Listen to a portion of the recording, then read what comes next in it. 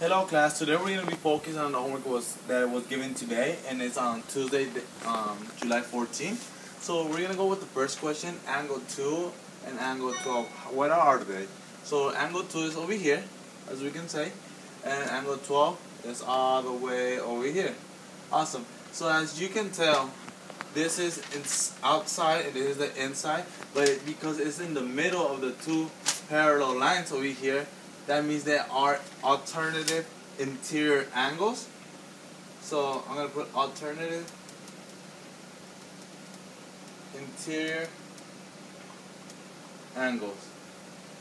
And the reason why, because if we're looking through our notes that we took today in class, everything is inside. The only angles that are exterior are 10, 1, 16, and 19. Why? Because they're the edges of the parallel lines. Now let's move on to the second section. That will be problem number 12. So 6 and 18. So now I'm going to use a different color. And make sure that you also highlight different colors when you're doing different problems so you can identify what are you going to be focusing on. So angle number 6 is over here. And then angle 18 over here.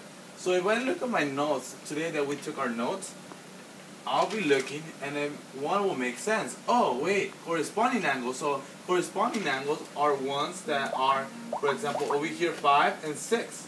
So we always skip an angle. So right here we have a 6, we skip this angle, and then we have 18 over here. And this will be called corresponding angles. So make sure you're looking into your notes. Angles. And identify how angle 6 and 18 are related, and the way we can do it is by corresponding angles. And I know it might be a little confusing because we have two triangles over here, but if we pretty much tilt a little bit the paper on the side, you'll be able to identify that 6 and 18 are corresponding angles. Awesome. Now we're going to do 13 and 19. So 13, remember, switch color if you have already identified that. So 13 and 19. So where is 13 over here? Here we go. You circle it, and 19 over here. So 19 is going to be in the outside over here. So as you can tell, this is going to be out, and this is going to be in the parallel lines, but it's pretty much going to be in the outside. So this is going to be called alternative exterior angles.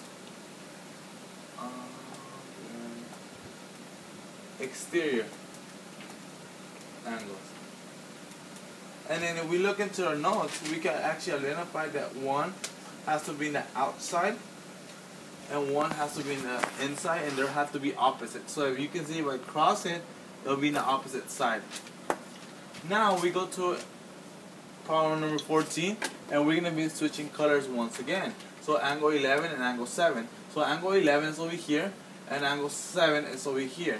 So if we do a little uniting over here, they're in the same spot, like in the same box. So this is, if I look into my notes once again, it's called consecutive